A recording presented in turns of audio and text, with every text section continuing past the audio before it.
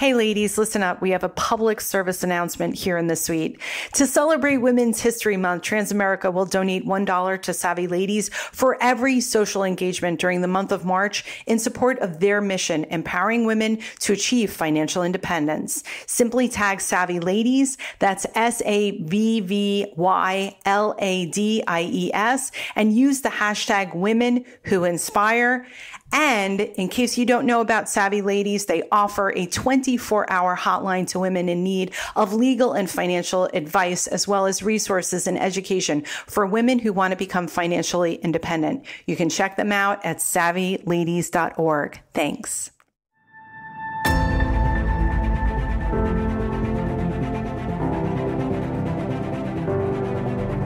Hi, this is Tina Powell, host of In the Suite, where I sit down with top women leaders and some of the biggest names in the financial services and the wealth management industry.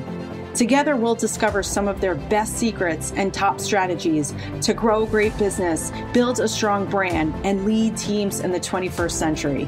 I hope you'll enjoy hearing their amazing personal stories of triumph, trepidation, and transformation in hopes of becoming better leaders ourselves. The time for you to lead is now, and you're in the suite.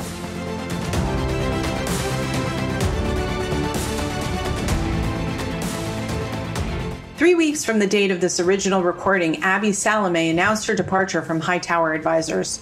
Truth be told, I was totally caught off guard. After all, why would Abby, one of the industry's most successful CMOs, decide to leave her 21-month stint at the Chicago-based Hightower with 115 offices in 33 states, listed number 3 on Barron's top IRA firms in 2020 with $79.6 billion of AUM as of February 23, 2021.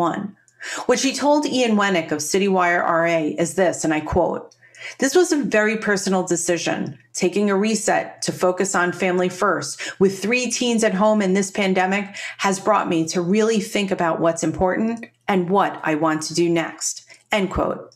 Not surprisingly, the emerging themes of this interview with Abby Salameh touch on life during the pandemic while being a wife, a mom of 3 teenagers, and a daughter of aging parents. We also talk about working alongside industry greats such as Bob Aros, chairman and CEO of Hightower, Tom Bradley at TD Ameritrade Institutional, and the amazing Suzanne Syracuse, episode 28, the former CEO and publisher of Investment News. As you might expect, when 2 women who share a lifelong love affair with marketing come into the suite, well, naturally, they talk about marketing. Specifically, I ask Abby about the genesis of the Wealth Rebalanced rebrand at Hightower, a project of enormous proportions, touching over 3,500 pieces of collateral, a network of 63 advisory businesses, and the main corporate office. If you haven't checked it out, you should. It's that good. Before coming to Hightower Advisors, Abby spent nearly 6 years as CMO at Private Advisor Group, a hybrid RIA solution for independent advisors with over 600 advisors.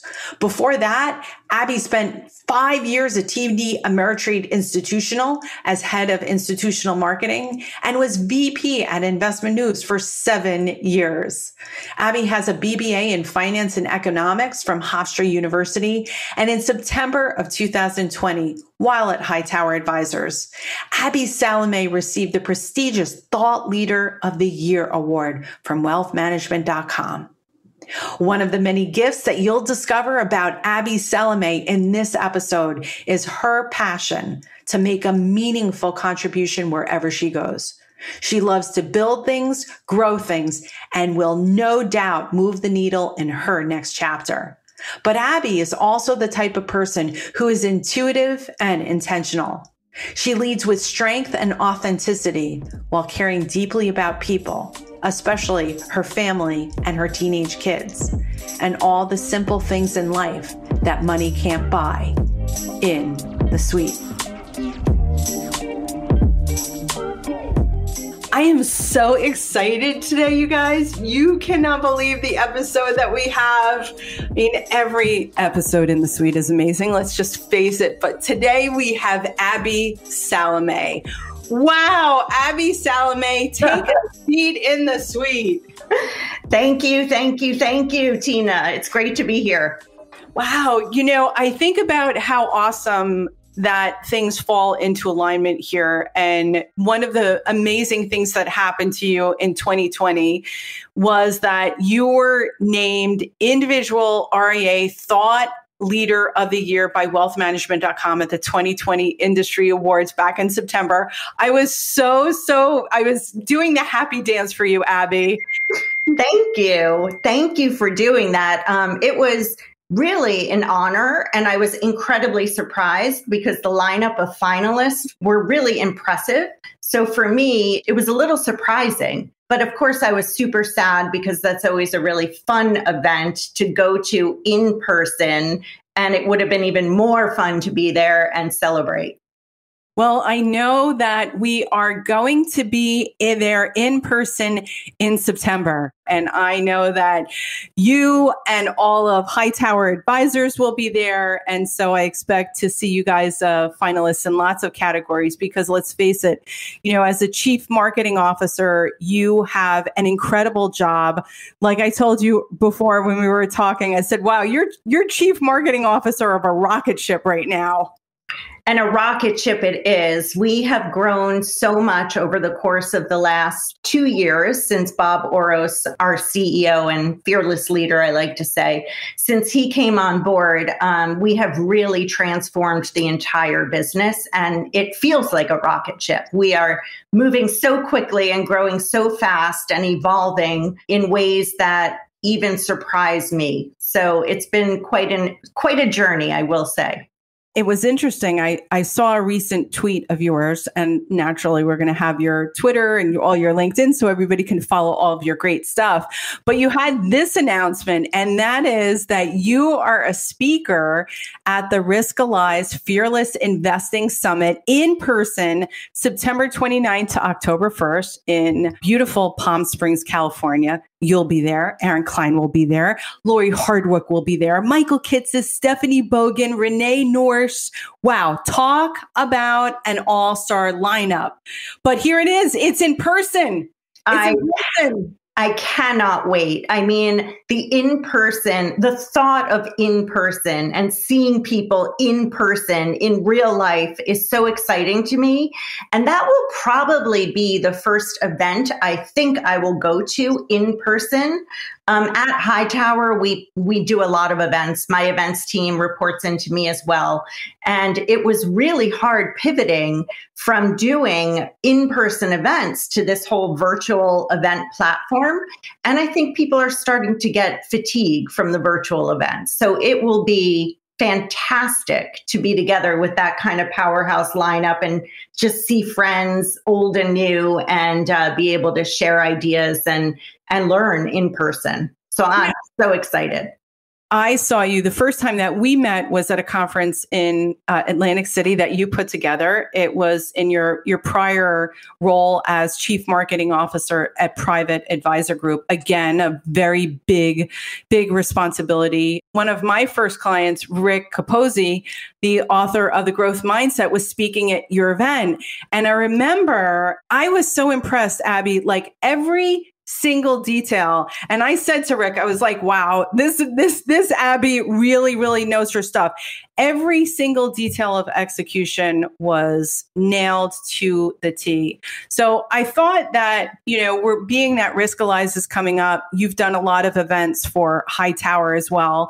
Let's kind of talk to the audience about warming them back up to either virtual events or in-person events. What would be your advice? How do you evaluate the merits of whether or not to go to one thing versus another? First of all, I do remember meeting you. So I just want to tell you that. I do remember meeting you. And I remember that event at the Borgata in Atlantic City, right? And thank you for those kind comments. I really appreciate it. I think when I start thinking about in-person events, and this pandemic has really had me stop and pause and rethink, do we have to be in person all the time, right? Because there are so many things that we can do virtually now, and the technology has proven itself to be very worthy of communicating and engaging and socializing and collaborating. So it has to be something where I think I would feel like, A, I would learn something from attending this event, and B, the attendees of the event are people that I would want to be able to see. So those would be the two criteria that I think will come heavily into my own decision-making process. Of course, our Hightower community, which is comprised of 115 different advisory businesses, they can't wait to get back to in-person, because part of what makes Hightower so special is the community. It's so tight-knit, it's so interwoven that I know that they can't wait to see one another again, because it's like missing family. Just like I can't wait to see my family again, and give my parents a hug, right? Exactly. And I found that when I was actually doing the research for this episode, one of the things that I love, your use of being as a chief marketing officer, which explains you being RIA Thought Leader of the Year, is how you have embraced digital channels. Thank you very much.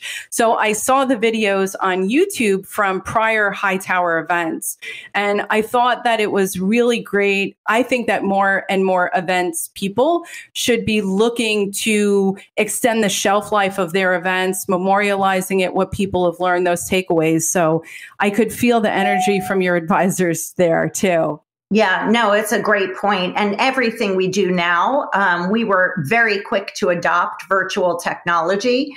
Thankfully, we've got an amazing tech team at Hightower that already had our technology built out. It was just nobody was really adopting it. And this kind of catapulted us into adopting all of that technology. And now it's not even a thought. Like, of course, you're going to archive the sessions. Of course, you're going to edit them and then reuse them and repurpose them in any way that you possibly can. So I think this definitely has helped us all, the entire industry, move forward into this digital space pretty quickly.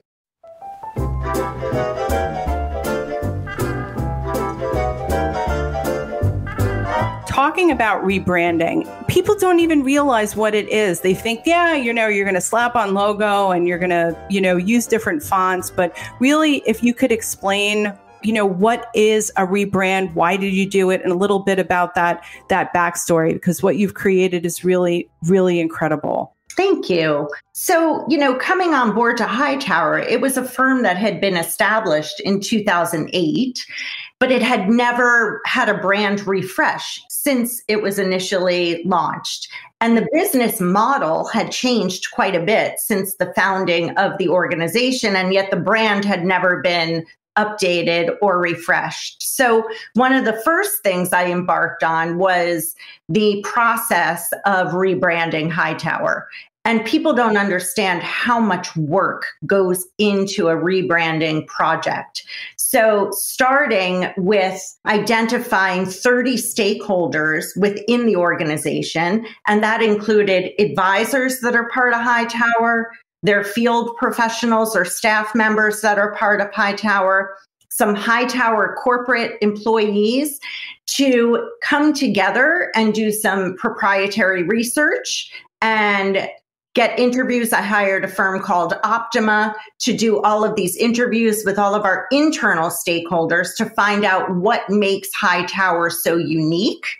And then we literally got together 2 times in Chicago for 3 days each to do like boot camp uncovering of what Hightower's attributes were. What do we stand for? What do we want to be? And how do we serve the community and the market? And we contracted with a different firm to do all of that type of work with us. And then the third piece of that was going out into the market and the industry to find out what the industry thought of Hightower and to find out where we needed to align all of those different pieces together. And what we uncovered was that wealth is about more than just finances. And ultimately, that was the message that kept coming up. Little did I know that I would be so fortuitous to have this concept of wealth, WELLTH, rebalanced, right before a pandemic hit, which causes everybody to stop and say, what does being wealthy really mean to me? So it was a very laborious process. It took about a year to finally come up with our brand.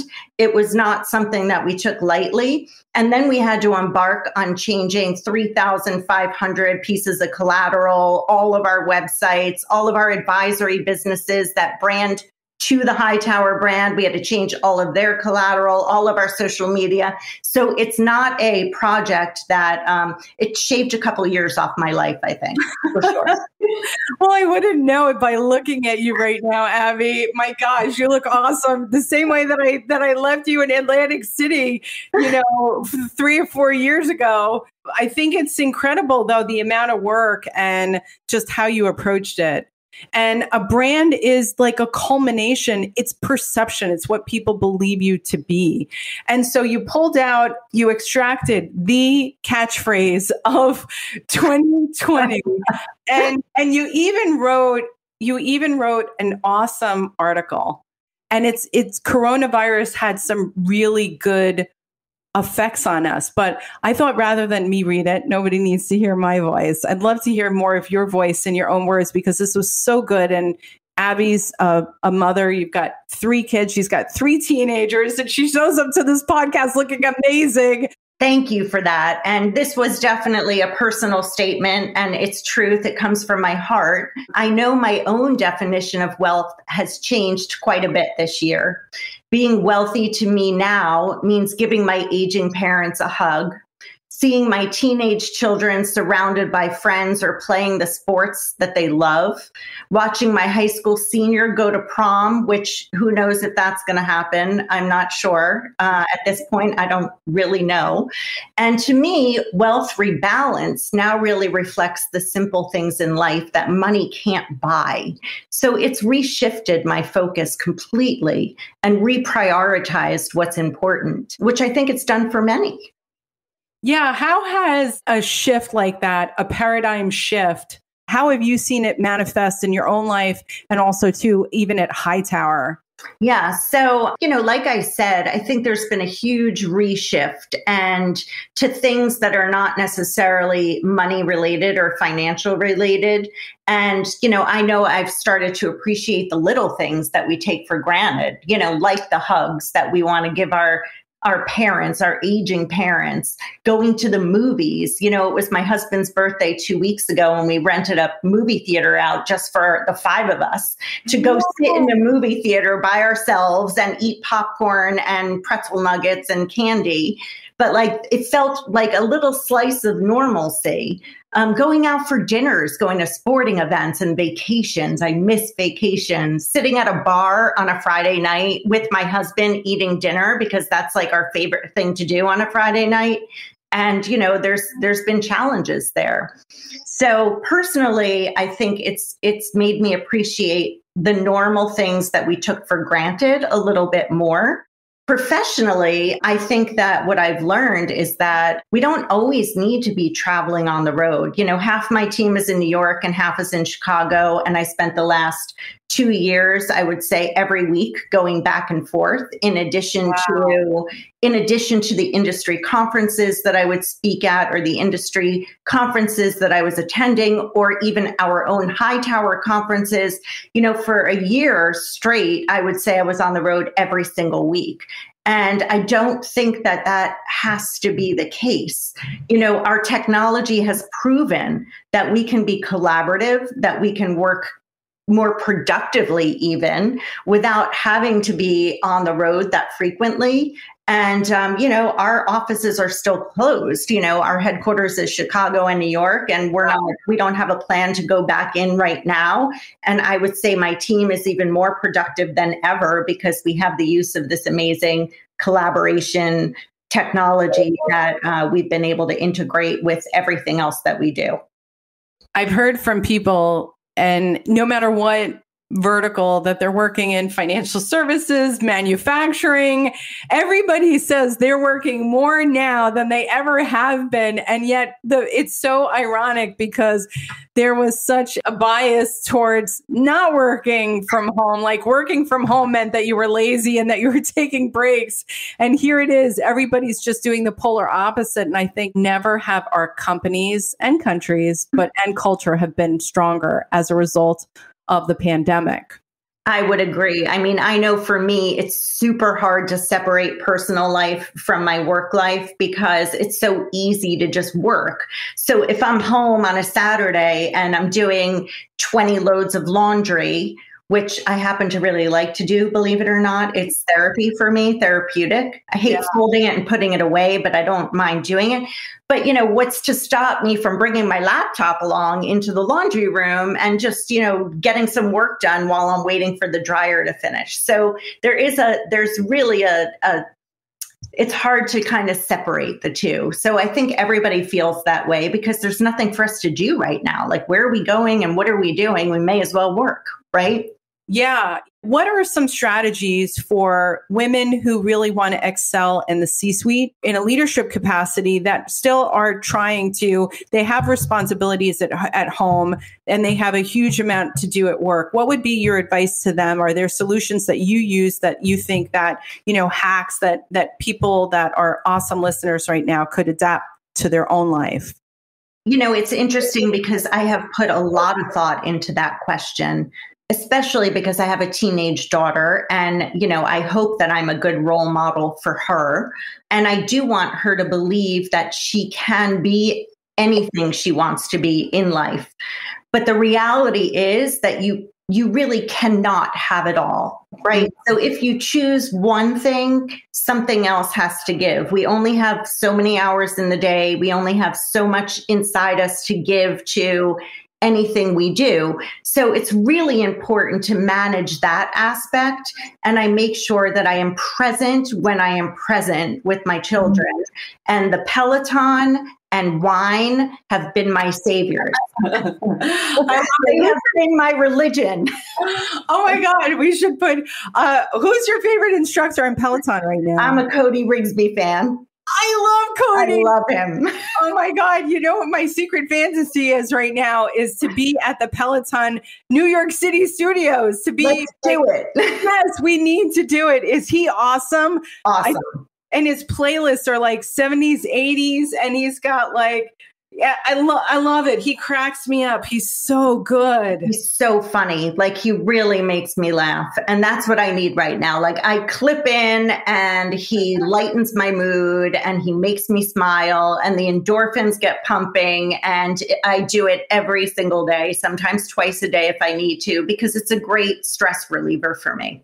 Wow, you guys heard it here first in the suite. The ultimate hack here, the Peloton with Cody Rigsby. And they better send me some swag now, right? Exactly. I was even thinking hey, Peloton, we've got to find a way for them to get on the podcast. Send Abby some swag for sure, because that's a big, big shout out.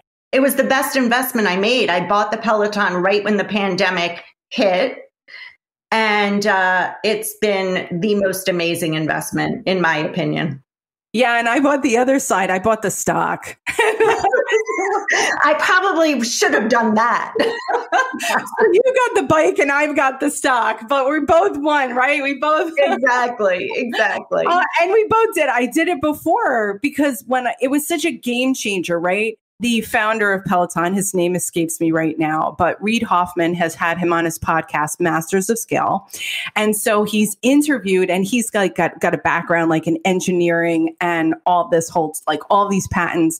And so he went through 200 doors slamming on his face before people actually said, actually, this is a cool thing. And nobody realizes that, right? We look at Peloton, we look at the stock, we look at the bike, we look at everything oh yeah, this is came out swinging just from day one. And no, listen to that. We're going to put a link in the show notes. You will be blown away at how many people passed on Peloton. I can't wait. I'm going to go actually look for that and see if I could even get him as a speaker for one of our Hightower events. That's an awesome idea. And the other thing is that he was a little bit older, right? So normally in the startup world, the Warby Parker glasses with, cool shoes and all of that. And he had that, but he was a little bit older as well. And so, he talked a little bit about that ageism and that when he went, that people made an unfair judgment about him. So I cannot wait to talk to you about that episode over wine and Peloton. Yes, for sure. Hey listeners, you can now text me at 201-581-3983 to join our community in the suite. After you do that, I'll be lifting you up, inspiring you, and supercharging your life and career with awesome quotes, resources, videos, and tips we learned from our great guests. It couldn't be any easier. Just text 201-581-3983.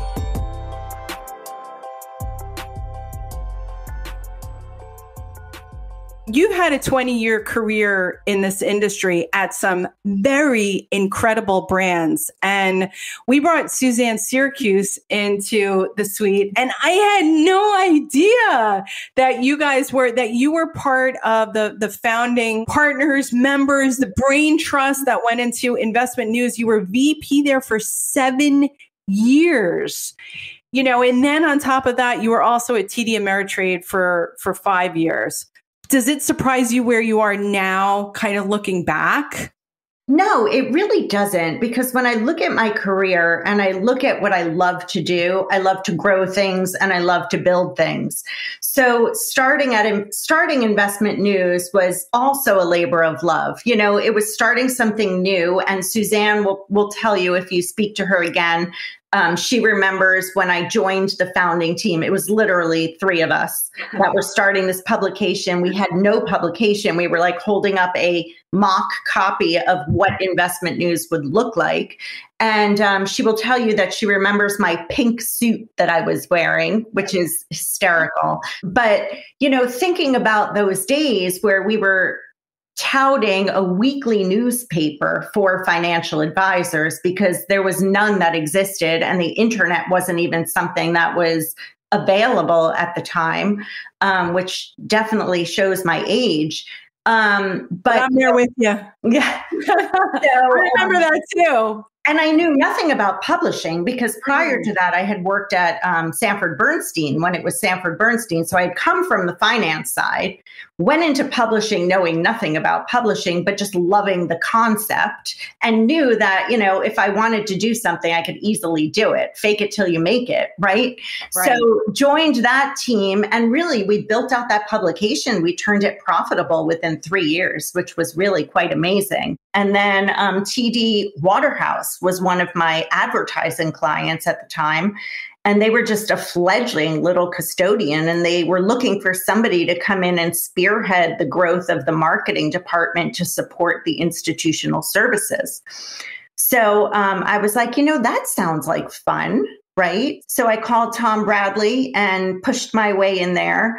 And even though I really had no marketing experience, at all, I somehow convinced him that I could spearhead the build out of the marketing department for TD Waterhouse and then TD Ameritrade. And in that capacity, kept expanding my role into many other things. And that was a great journey. And, I probably would have stayed at TD, but I had 3 kids in 4 years. And at that time, I just couldn't juggle it at the moment. And that's a very difficult decision. But looking at where I am today, I've always enjoyed growth-minded organizations that have a desire to build and to grow. And that's just who I am. I love that pace. I love pushing things forward. I love moving the needle. And being that you've worked for so many awesome leaders, Tom Bradley, Bob Oros, what does the negotiating table look like? There are a lot of women right now, and men too. Right now, coronavirus has been a fork in the road. People have been reevaluating both their business life and their home life and making major moves. I made a major move with my home life. It was absolutely the right thing to do. And I considered a lot of criteria. I feel that the industry has gone a little bit more growth-minded, like people are definitely taking more chances, M&A, venture capital, like there's different players here who then embrace that mindset of growth. How do you get your vision across? I mean, personally, I have been told at times that I'm unintentionally aggressive, which is not something that I disagree with, right? Because I have such a drive to move things forward. And when I have a clear vision of what I want to contribute to an organization, nothing will get in my way of getting there, but in a collaborative manner. But I think you do need to have buy-in, and you need to work as a team. And it's defining and accepting partnerships and roles and responsibilities amongst the team and the different business units, and really working together to move the needle forward for the organization. So taking a look at it from a top-down approach and understanding all of the different priorities that we have and where we're going to deploy limited resources and investments. So that's something that I think I've gotten a lot better at in my older years, in not just thinking about my own thought process, but understanding what we need to look at as an entire organization. But to get buy-in, I have to believe in what I'm doing, right? Mm-hmm. So that is the first criteria of my decision-making process as to whether or not to even consider an opportunity or a job. Do I believe in what the end goal is? Do I want to be part of creating that end goal? Will I have a seat at the table where my voice is heard and I'm part of that dialogue and conversation? And can I see myself working with these people and collaborating to create something really unique? So for me, it really does come down to passion around what we're trying to accomplish, if that makes sense. Oh, yeah. And it sounds like you approach these types of major growth opportunities with the servant leadership type of mindset. And that is, I think the example was right at the beginning of the podcast when you talked about the rebrand and acknowledging the external stakeholders first. Like you didn't even start from the inside, which was so it's such a powerful aha moment. Thinking about all of the people that touch the ramifications of a decision. And if we just get people to be involved, and now there's collaborative tools, there's Slack, there's Basecamp, there's so many different ways. There's even Zoom, there's chats, there's ways for people to voice their opinion. Yeah. So, I mean, speaking of Slack, we have an internal resource center, which is called Clear. And within Clear, all of our advisors have to access Clear to access any of their work, their accounts, their clients. It's built on Salesforce. And we have this chat function within Clear, which is like a Slack. It's like our version of Slack. And all day long, people are typing back and forth. Like, does anybody have an estate planner in Kalamazoo that you can recommend for a client of mine? Or there's a new campaign that's available through our digital marketing platform that's targeting divorced women. You can access it here. Or don't forget, there's a webinar tomorrow on the markets and the economic impact from the new tax rules. So all day long, this goes on between advisors, their staff members, the corporate employees. So it's ongoing communication and collaboration.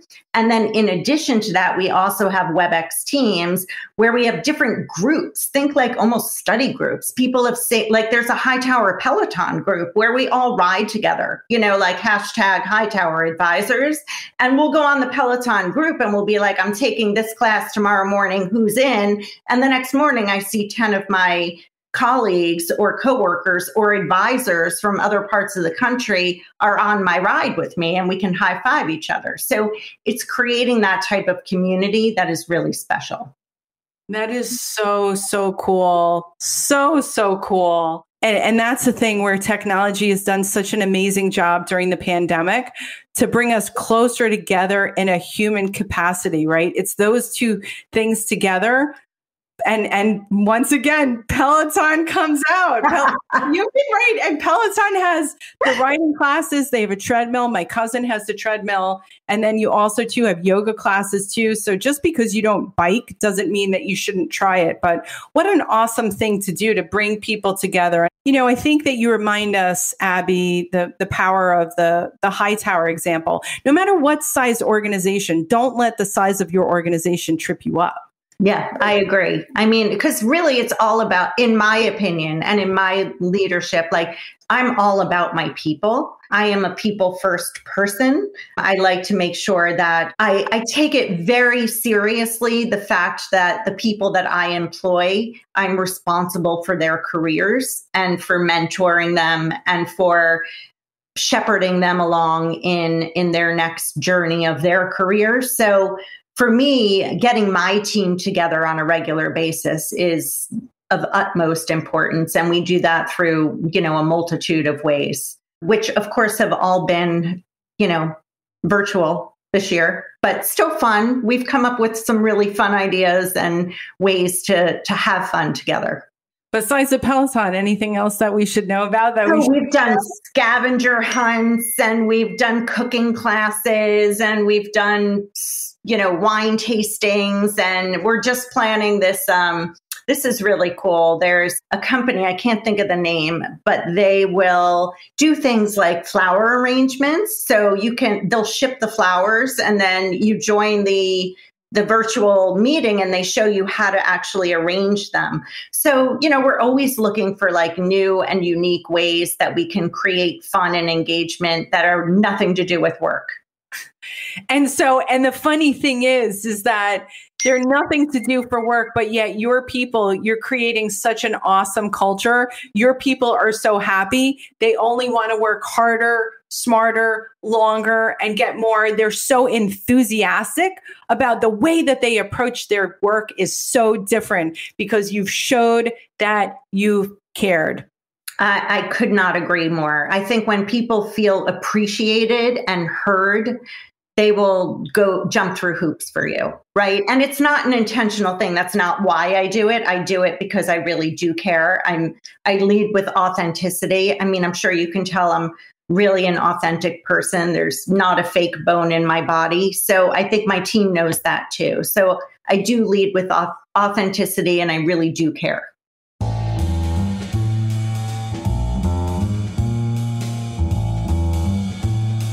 A lot of people are dealing with issues that we don't necessarily get to hear in the old environment or before the pandemic. You would be near the water cooler, the quintessential water cooler discussion. Somebody might have learned something like, hey, Jake's not having a good day. Like even like, oh, wow, Jake's dog is sick. Like he's really upset. And then somebody would it would pass from one person to another. And now by virtue of a virtual world, we're not privy to just the casual conversations that might go back and forth that do affect our people. We tend to look at the business books, the leadership books. And what about just saying, hey, wait, put those aside and just ask everybody how they're doing and maybe do like a fun event for them. There it is. You're going to move the needle. Yes, exactly. I mean, it's so interesting to see how many people have also adopted pets during this time. Yeah. For similar reasons, right? Oh yeah. We're interviewing Martine Lellis, another rock star woman in the industry. And now she is fostering cats. So I wanted to ask her about that question and literally put that in the notes today. I've never fostered an animal before. What's that like? And yeah, it's good. I think a lot of animals too need to be saved. A lot of us just need tender, loving care, I think is the main takeaway here. 100%. 100% agree. And so being that, we're working in an environment that is compliance, right? Financial services, that we have a lot of people listening to the broadcast that are actually not in the industry.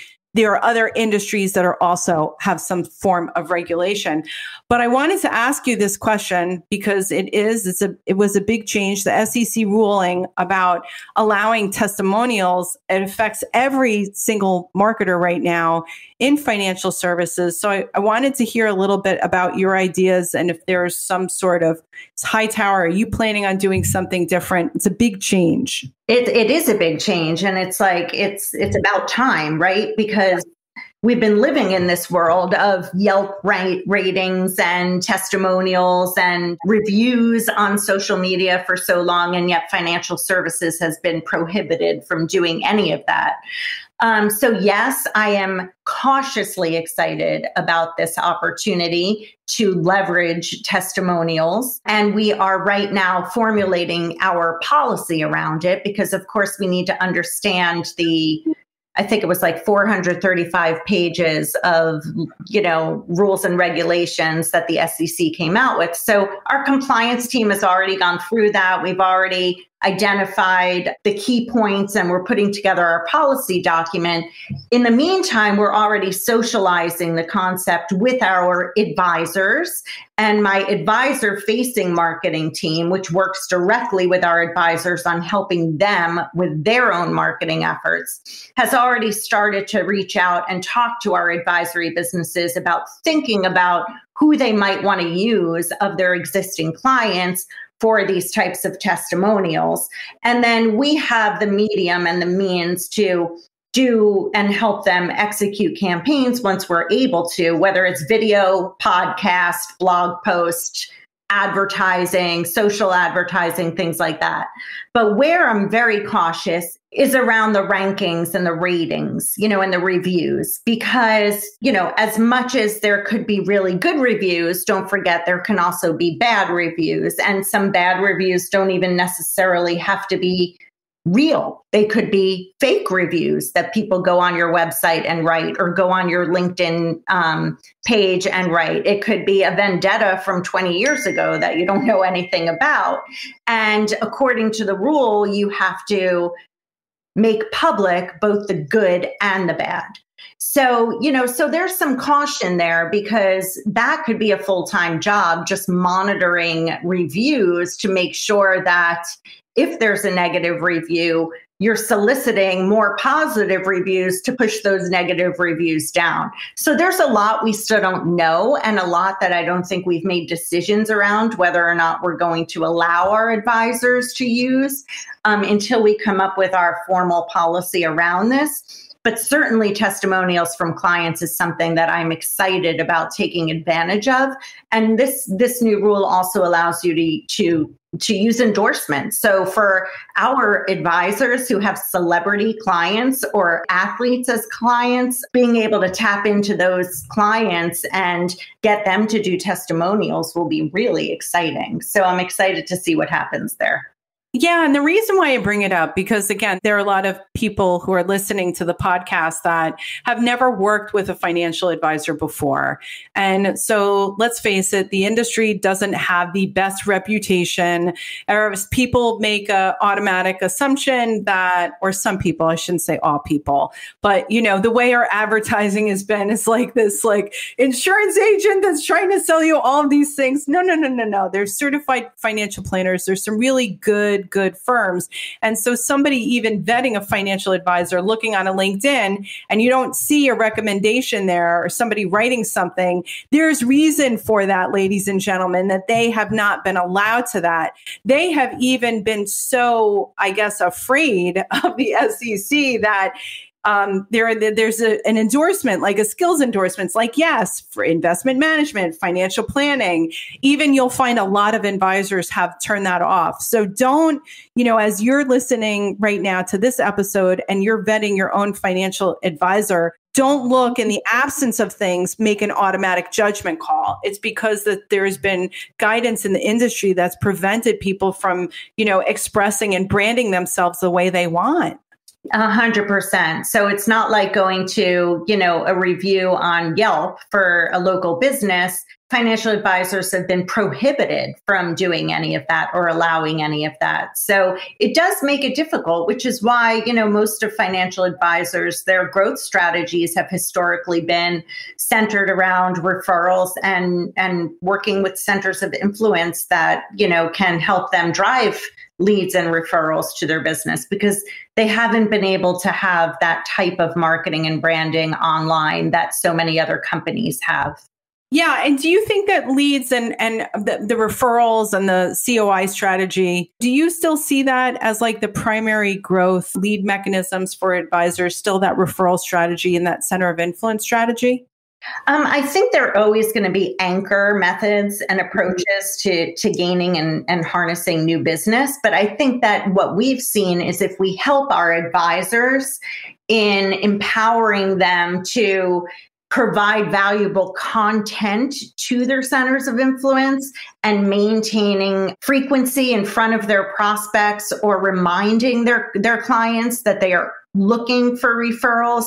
So we've been able to really amplify that referral stream by just delivering content. Really, content is king, that they can then leverage in social media, in the version of digital storyboards or white papers, and driving automated campaigns and just maintaining their voice out there in the industry with their circle of influence.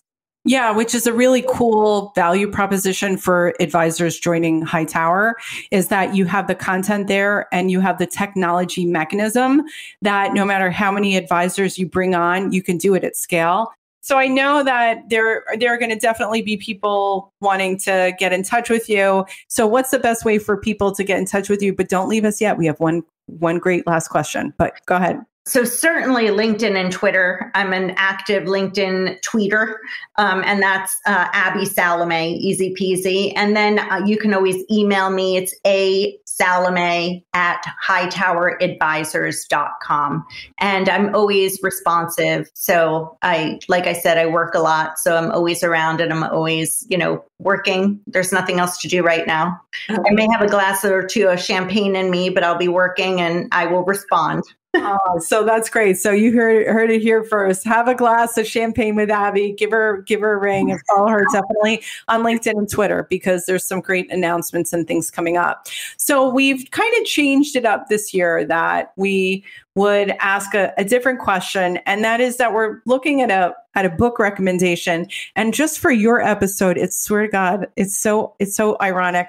You were the first guest that I've asked for a song recommendation as well, too. And I'm so glad that I did that, because if you are a Cody Rigsby fan on Peloton, you've got to give us a song and a book that is going to make 2021 our wealthiest, WELL-TH. That is brilliant. Brilliant. Thank you. So my favorite book, and I will go back to this book. I might not read it for 10 years and then I go back to it. And I recently read it again, and I probably haven't read it in over a decade. And it will always be my favorite book, is The Alchemist. Because like you and I were talking about earlier before we started recording, the decisions we make in life ultimately bring us to where we were meant to be. And that message is so strong, and it still holds true for any decision that we all make in life. So I try not to stress decision making too much, because I firmly believe that we are meant to be where we are today. And that book continues to reinforce that message for me. And then in terms of songs, thinking about this, and I live in New Jersey and my office is in New York. And when I do eventually get back into my office, it's going to be like a time capsule. I'll probably have like a half drunk coffee cup on my desk, and the papers there will all be dated from February of last year. And I probably have shoes in my office and clothes in my drawers. And I hope I didn't leave any snacks out. But I really, I miss New York City so much. I lived in New York City for 20 years and before moving to New Jersey. So I would have to say that I have 3 songs that are my go-to songs right now. One is New York by Alicia Keys. Which just gives me goosebumps. And then A New York State of Mind by Billy Joel. And then obviously New York, New York by the best and only Frank Sinatra, because I cannot wait to get our beloved New York City back and to see the lights and the restaurants and the hustle and the bustle and the energy that the city so desperately needs again. Really, really awesome recommendations on the songs.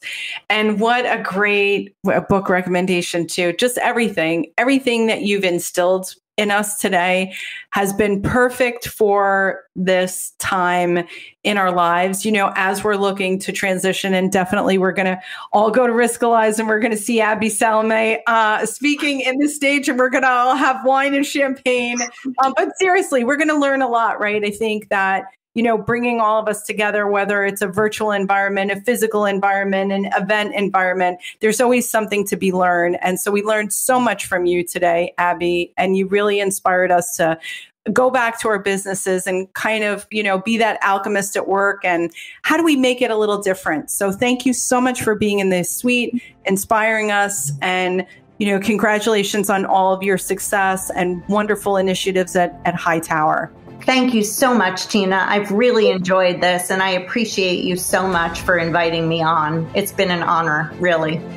Thank you. You're listening to In the Suite, a podcast that shares amazing stories of women in business in the financial services and the wealth management industry. Our producers are Tina Powell and Kevin Hirshorn. Our editor at large is Kevin Hirshorn. Our content writers are Carmen Varner and Tina Powell. Our research and technical assistants are Rachel Powell, Sarah Smirker, and Kimmy Rice. In the Suite podcast is sponsored by C-Suite Social Media, a digital marketing and social media agency for C-Suite leaders and companies in finance and technology. You can visit csuitesocialmedia.com to learn more. And thank you so much for listening and subscribing and giving us 5-star reviews. We are so grateful to you. We've got listeners in 559 cities and 39 countries. This podcast was inspired by you and created for you ladies. So please let us know how you enjoyed this episode with Abby Salameh and share your thoughts on LinkedIn and Twitter, #InTheSuite. You can connect with her on LinkedIn and Twitter at Abby Salameh. That's spelled ABBYSALAMEH. And always, if you would like to share the name of a rock star woman in financial services we should interview in 2021, please send it to me at tina@csuitesocialmedia.com. Again, thank you so much for listening and subscribing to In the Suite.